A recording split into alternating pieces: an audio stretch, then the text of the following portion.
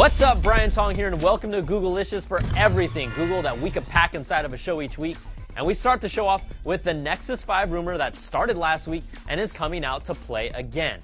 The latest tweet from EvLeaks shows a full high-res version of the rumored white Nexus 5 on the backside with the expected black front, and it also mentions November 1st as the possible launch date.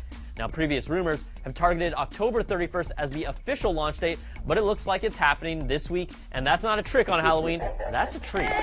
Now, in other Android news, the NVIDIA Shield Android handheld gaming device gets the Android 4.3 Jelly Bean update, but it brings a few new and powerful features. The big one is console mode, which allows you to plug the Shield directly into your TV via HDMI, and then you can use the Bluetooth gamepad as your controller. The update also adds support for thousands of Android games that allow you to map the touchscreen controls of games to the hardware controls with a button mapping app. Now, it's still a niche product at $300 that lacks the big blockbuster games, even if you can stream some from your PC, but I like the fact that NVIDIA keeps pushing to add new features and content. Now, Samsung has said it's officially rolling out its own Android 4.3 Jelly Bean update that will let US phones like the Galaxy S4, S3, and Note 2 work with the new Galaxy Gear smartwatch that previously only paired with the Note 3. Now, this alleged grid of release dates shows Verizon will get first dibs with the S4 right away, and it will roll out through other carriers and phones all the way through December 2nd for the T-Mobile Note 2. And LG's G Flex phone is official after all the rumors over the past couple months. The 6-inch quad-core smartphone that features a curved touchscreen and rear control buttons will hit Korea in November, but US pricing and availability remains unknown. Now, the screen's pixel density is a little disappointing for screen buffs at 244 pixels per inch, which isn't the end of the world. But its coolest feature, though, might be the G Flex's curved booty that sports an elastic, self-healing coating that LG says mends and protects the phone from day-to-day scuffs and scratches. You know, they should have just called this phone the Wolverine. That would have been much better. All right, let's switch gears and check out our app of the week. It used to be called Mini Tasker, but it's now called Condi. But let's see how it can help you out. I'm Dan Graziano, and I'm going to show you how to automate your Android device with an easy-to-use app called Mini Tasker.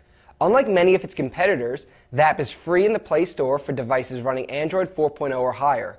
Mini Tasker is designed to automate different Android actions. Say you want music to start playing when you plug in your headphones, or maybe you want the brightness to be turned down when your battery is low. All this and more can be set up in just a few steps. Open Mini Tasker and click on the plus icon. Select the Launch an App option and choose the app you wish to use. For me, it's Pandora.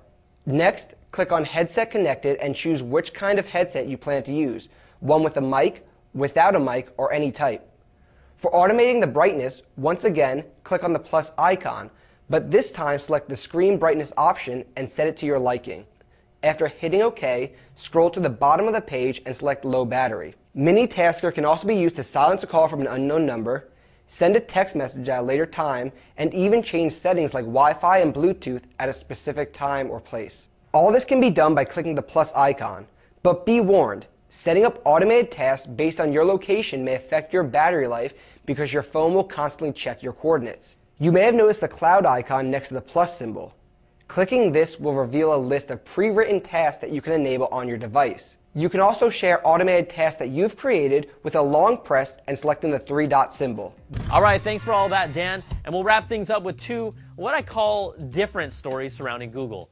Now, CNET exclusively reported last week that Google has set up shop in the Bay Area and has been building a large structure made from shipping or cargo containers on a barge. Now, some evidence even suggests it might be a floating data center, and Google already has a patent for the concept. Now, the big Googs wouldn't comment, and the Portland Press Herald in Maine also ran a story recently with a structure that looks similar to the one being built in the San Francisco Bay. Now, they're also both owned by the same company. Now, other follow-up reports claims it's going to be a floating Google Glass store, but that makes no sense at all, so we'll just have to wait and see what Google is up to. And a new report from MIT Technology Review says data gathered from Google's self-driving cars shows that they're safer and smoother compared to when a human takes the wheel. The reports come from two studies of data from the hundreds of thousands of miles Google vehicles have logged in California and Nevada. Google has already been testing its cars on public roads since 2010, and to sum it up, Driverless cars are already testing better than us. And contrary to popular stereotypes, I'm actually a very good driver. Yeah, no. So, look, I know what gets you in the mood. I know how you like that sorbet, and I put a little bit of those mint leaves on it. I know, yeah. Well, look, we put a little bit of that with some champagne on it.